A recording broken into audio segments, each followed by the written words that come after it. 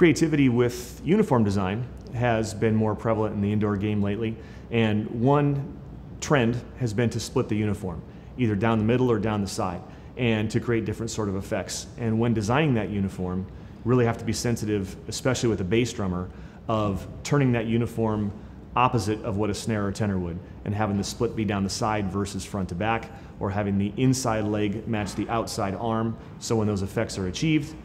the bass drummer looks the same as a snare or tenor. Or when you come into those unison effects, the bass drummer can face front rather than face on an angle for those static impact moments.